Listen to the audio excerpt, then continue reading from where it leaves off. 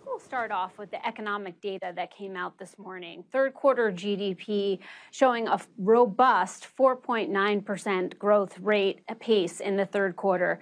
When you look at those figures, do you think we've likely avoided a recession, or do you think it's too good to be true because inflation is still so high? Well, it's a good, strong number, and it shows an economy that's doing very well. Let's remember it is just one quarter's number, and I'm not expecting growth at that pace to continue, but we do have good, solid growth. Probably the year will come in close to 2.5. I wouldn't be surprised if we see that. We have solid job creation, a low unemployment rate, increased engagement in the labor force. Labor force participation is strong. More people want to work, and inflation's coming down. And you don't really see any sign of recession here. I have to say, I've been saying for a long time that I believed there was a path to bring inflation down in the context of a strong labor market.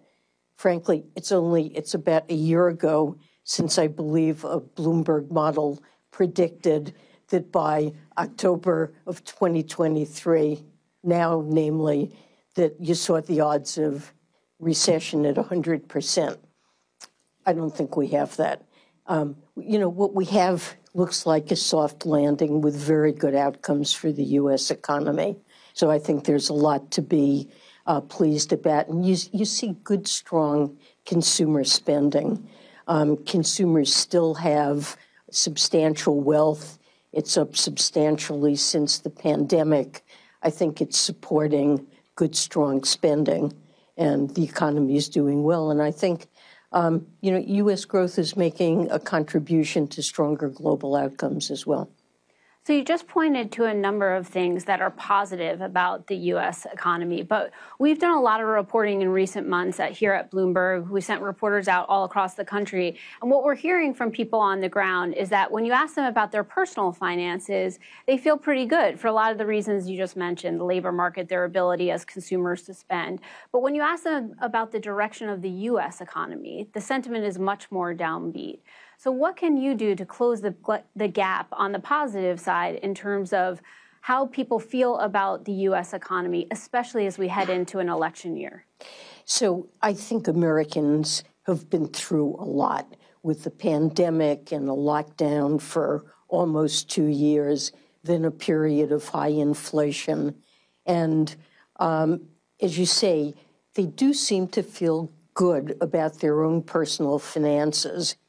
Surveys of job satisfaction suggest people feel good about their work, too. We've rarely seen higher numbers on job satisfaction, but they seem very worried about the economy and that things are not doing well.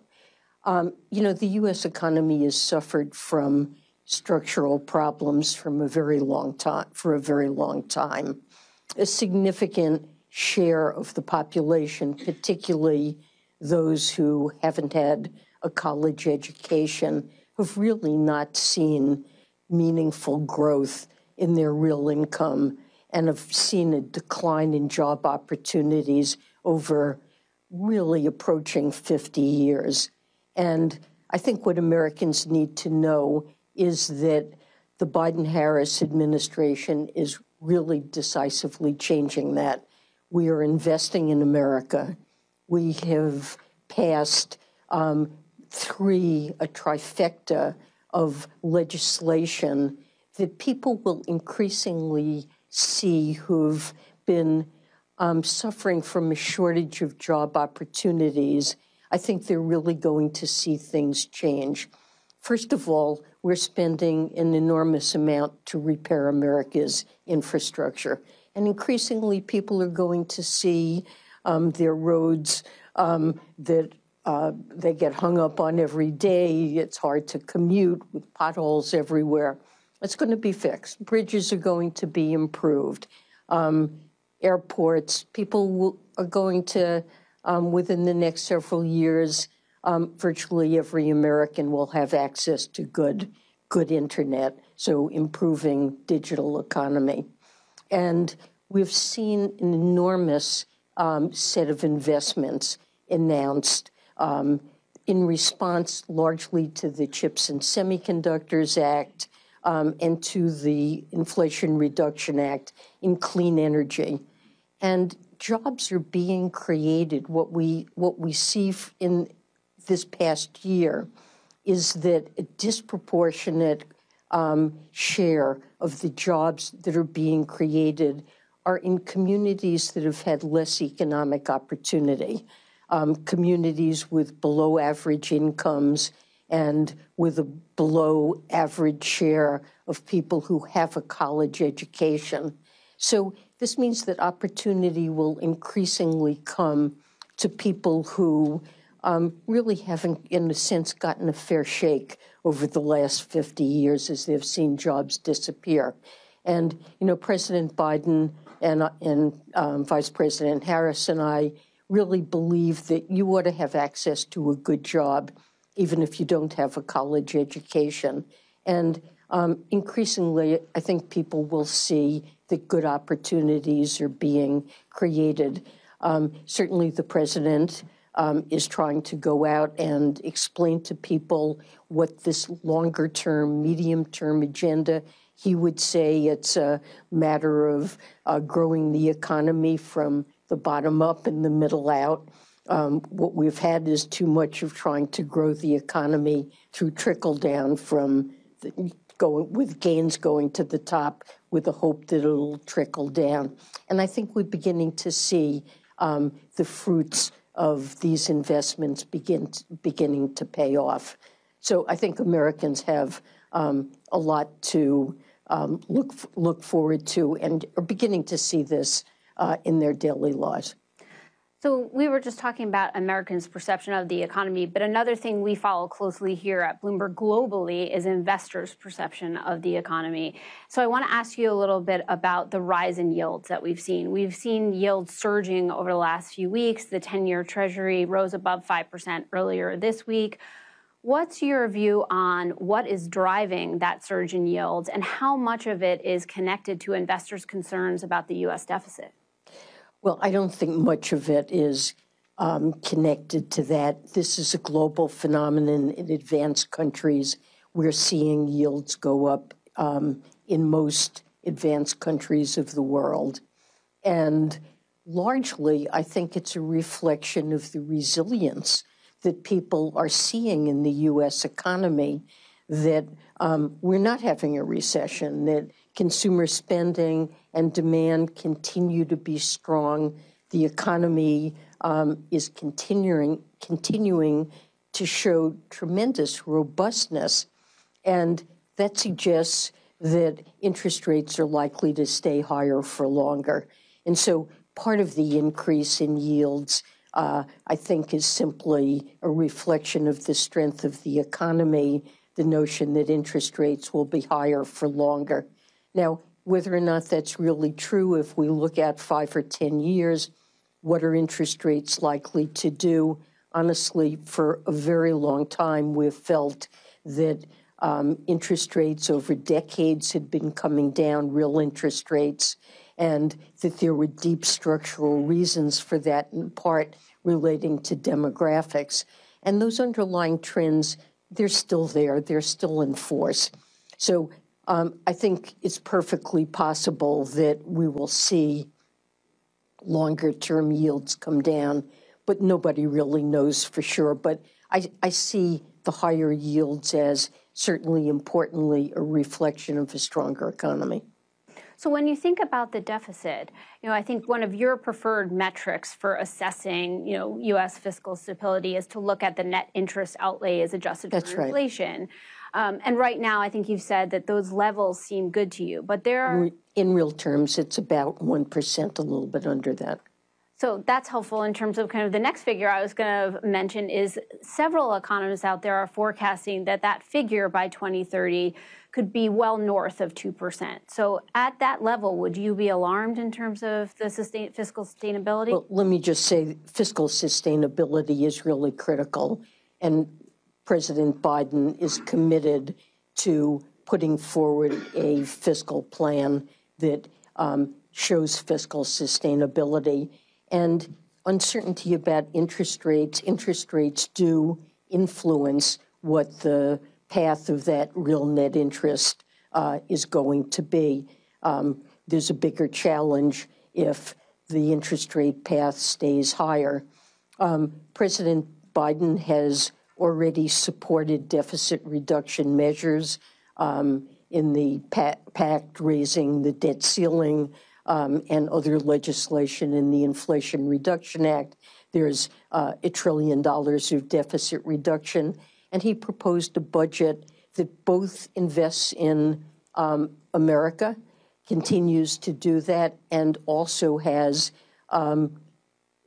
revenue-raising measures that would result in another $2.5 trillion of deficit reduction over the next decade.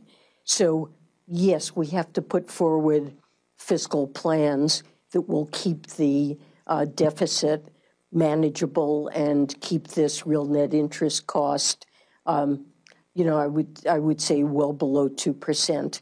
So the higher the interest rate path, the more that we need to do. I want to take a moment, Secretary, and turn to the global outlook. With the Israel-Hamas war happening in the Middle East, I think there's a concern by some that the war could spread or expand to broader in the region. I know that that's not your base case, but if that was to happen, could you walk us through your risk scenario for what that might mean to the global economy? So I guess I have to say my focus as I look now at what's happening to the Middle East really is the tragedy, the human tragedy that's taking place, what the Israelis have suffered, and of course we're worried about casualties in Gaza as Israel, pursues its war against Hamas. And so it's really the human suffering that I think should be our focus in countering terrorism. We're monitoring the economic consequences carefully. So far, I would say we've not yet seen much that has global consequences. Oil prices are largely flat. What could happen if the war expands? Of course, there could be more meaningful consequences, but I think it's premature to speculate about those, and I think our focus should be keeping this contained and not spreading.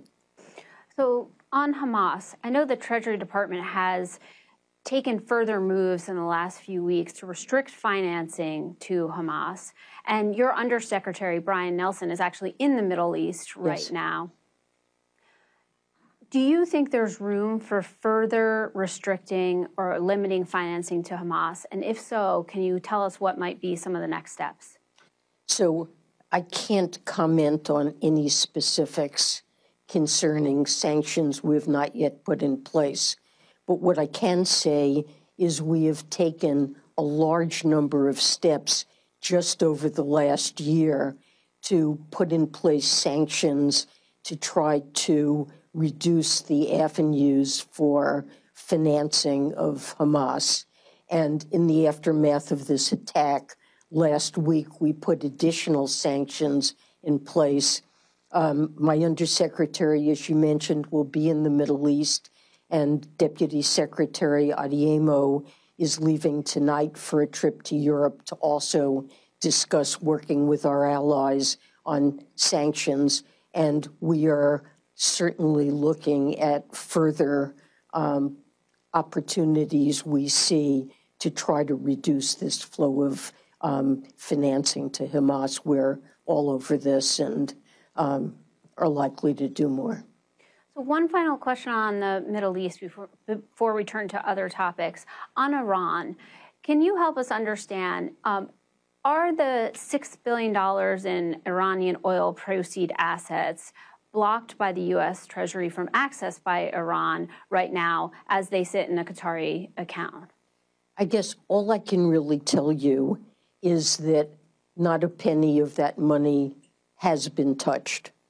The Trump administration agreed to allow Iran to sell oil, and the sales were largely to Korea, and the proceeds were held in a Korean bank account and only permitted to be used for humanitarian purposes, without any direct funding ever going to Iran.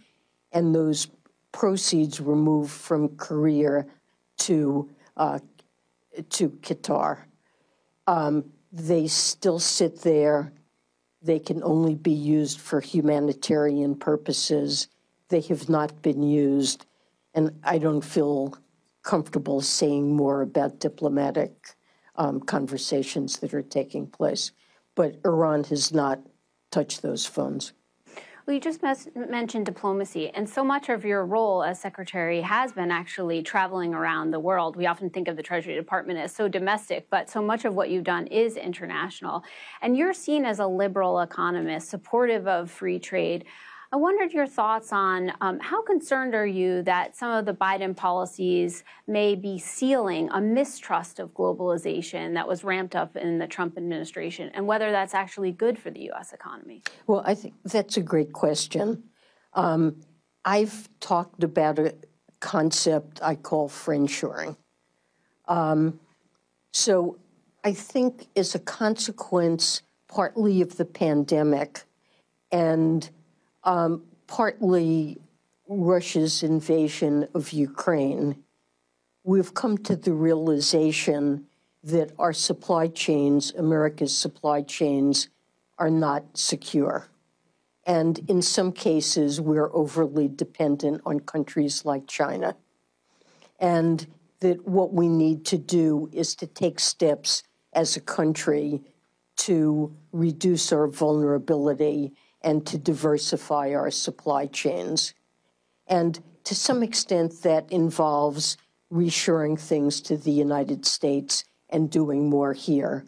And certainly in the area of clean energy, the Inflation Reduction Act has incentives to do more in the United States. And the desire there, in part, is to create good jobs in industries that are likely to be drivers of future growth, whether it's semiconductors or clean energy. But we don't want to forego the benefits of globalization and trade. And so the idea of friendshoring is that we want to be able to rely on a broader set of countries to do trade and investment, to deepen our trade and investment relationships with countries that we feel are trustworthy, that can be reliable parts of a global supply chain that we take part in. And part of what I've been doing is traveling around the world, talking to countries about developing our supply chain relations. And of course, we're very close partners with Europe, with Canada, Mexico, other countries with whom we have free trade areas, but many more countries. We're deepening our relationships with India, with Vietnam. So we want this to be broad. We understand that the international division of labor with countries taking advantage of the benefits of comparative advantage, doing what you're most efficient at, relatively efficient at, that this is a great set of benefits, both for the United States and also countries that are given the opportunity to trade, and that contributes to their growth. So we don't want to forego that, and we do want to maintain the benefits of globalization, but without the vulnerability that comes from undue reliance on a few countries that may restrict trade for political or other reasons. So you mentioned broadening our network of friends that we can have partnerships with, but also China. I know you took a trip to China, to Beijing this summer. You've been talking about how our policy should really be around de-risking or diversifying rather than decoupling. But what do you think is the current status of that? Do you think the Chinese have adopted that and feel like they can trust us on that front, or do you think they still really think that we're in a competition with them first and foremost? So, I mean, we've articulated a strategy. As you said, it involves de-risking in some areas where we're overly dependent on China, and clean energy is a good example. We also intend to focus on national security. That's an area that we're not willing to compromise on. And so we do have export controls. We continue to review them. We're working on a set of restrictions on outbound investment to China. We've discussed this with them and put out a proposal that's in the public domain. I think comments just closed on it.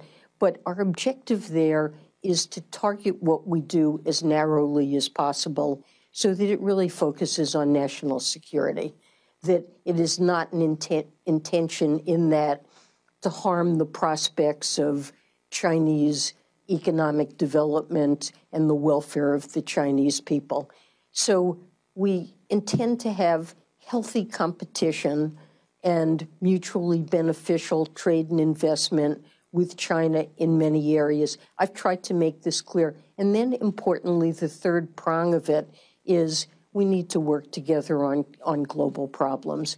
Debt relief is one of those problems. Climate change is another, but there are many examples. So that's what we're trying to do in terms of our strategy. You know, President Biden and President Xi met in Bali. I guess it's just over a year ago. I was at that meeting. In more or less over 2 years, almost no senior level contact had taken place during the pandemic between China and the United States. And I think that was a dangerous situation. And especially when there are disagreements, it's actually important to be able to discuss them, to talk through, to see the other country's point of view, and to discuss areas where you're not in sync. And it was recognized by both sides that we needed to talk more, to deepen our discussions, exchange of information, and particularly in economic areas, macroeconomic performance, financial markets, where our behavior has spillovers back and forth to one another, and also our decisions affect the global outlook as a whole. And that's what I tried to begin in my meetings that I had in China. And things have continued very positively from there. We've formed 2 working groups. They report to me and my Chinese counterpart, He Lifeng. One concerns economic matters, the other financial matters. The working groups met earlier this week. Both of them met, and we now have a set of very constructive and deepening discussions about areas of mutual concern. And it's good to have contacts throughout our chain at levels below secretary, staff-level discussions, and channels of communication where when a problem arises, each side can pick up the phone and discuss it before it rises to the level of a really serious disagreement. So I think this agenda is working. We certainly will continue to deepen our economic relationship and discussions, and I'm feeling very good about how things are going there. Turning back to the U.S., Secretary Yellen, you've described the Biden administration's economic policies as something you refer to as modern supply-side economics. And with those policies, they're aiming to increase the productive capacity in the U.S. That's right. That's a pretty good big goal. So can you talk to me a little bit about how long do you think it's going to take for some of those policies to become entrenched enough that they stick and have a real impact on people. And the reason I'm asking is because I'm looking ahead to next year. The election's coming up. What's at stake if the Democrats don't retain the White House in terms of the ability for some of those policies to take hold? So, yes, modern supply-side economics, it's in part a growth strategy. And this is something Republicans and Democrats, I think, share a desire to see real wages and incomes increase, to see economic welfare for the broad set of Americans to improve over time, and an economic growth or, quote, supply-side strategy. This isn't a matter of demand management. It's a matter of improving our economy's ability to produce goods and services over the medium to long term. We, I think, agree on that. It's widely accepted. The Republican strategy has been, as I said, largely a trickle-down strategy of giving tax breaks or deregulation to the rich and to corporations in the expectation or hope that benefits would trickle down more broadly. I see that as a failed strategy and one that has really not been successful at creating broad shared prosperity. And I see modern supply-side economics as having the same objective but proceeding in a different way. And there are many factors that are inputs into growth besides private investment. For too long, we ignored infrastructure. So investing in America's infrastructure has a return, produces benefits. R&D, we're now really, after having decades in which U.S. spending on research and development, certainly at the federal level, had fallen to very low levels. We were no longer one of the leading countries in terms of the resources we devote to R&D. That we've stepped that up substantially in the legislation that's been passed. And what we want is also growth that's equitable. So addressing inequality, as I was saying, for over 50 years, essentially the median American really saw very little growth, little or no growth in their real income. We want to change that. We want to make sure that opportunities are created, especially for those who don't have a college education and live in places, we've had so much growth on the coasts, but many parts of the country, geographies, that it seems progress is passed by. And so if you look at the legislation that's been passed and the investment plans that have been announced, we've seen over $600 billion in new investments that have been announced. Now, it takes a while to get those in place, but look at where those investments are occurring. They're occurring in parts of the country that have not seen that kind of investment. And we're seeing electric vehicle production and battery production in many parts of the country that have been sorely hurting for good jobs. And so it will take a while for Americans to see the benefits of this. But even now, I think many Americans can see that good jobs are being created in manufacturing, which is not done well over decades in the United States. So I believe that opportunities will be created and people will be able to see that over time in their daily lives. No matter what. Secretary, you've been in public service nearly 5 decades now, holding the... It's a long time. It's a lot of working years as a labor economist. I will say that you've held the top economic posts, across the CEA, Fed, and now Treasury. But you're also known as a technocrat and a policymaker rather than a political animal, per se. When you look at the divisiveness in Washington that we've just seen in the past few weeks, even just on Capitol Hill, are you concerned that there's less and less room for a person like you to come into government in Washington and make a notable difference at the highest levels if you're not as politically driven as policy driven? You know, I guess I see that we have a government that is filled with people who are professional, technically proficient, and dedicated to good policy. And we are trying to put in place good, sound, technically solid government policy in almost everything we do.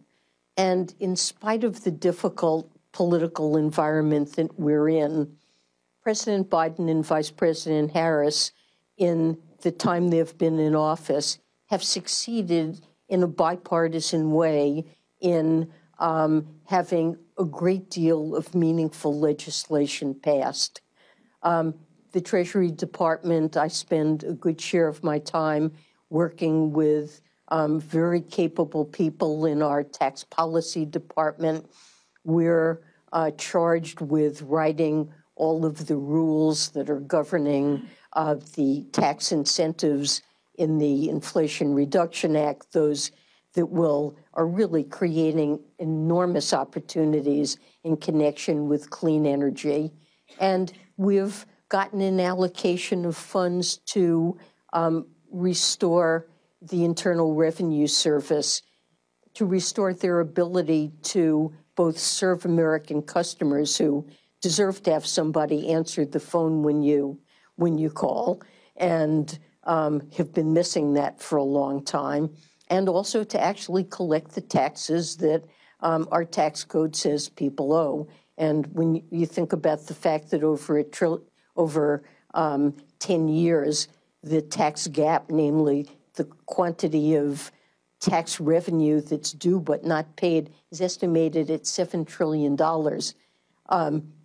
You know, we're in the process of restoring all of that, and the people who are doing this are largely a civil service that is tremendously competent, professional, and dedicated to making the United States function well. So I think there's plenty of scope for good policy, and I hope we're in the process of doing it in spite of some of what seems like political dysfunction in our country.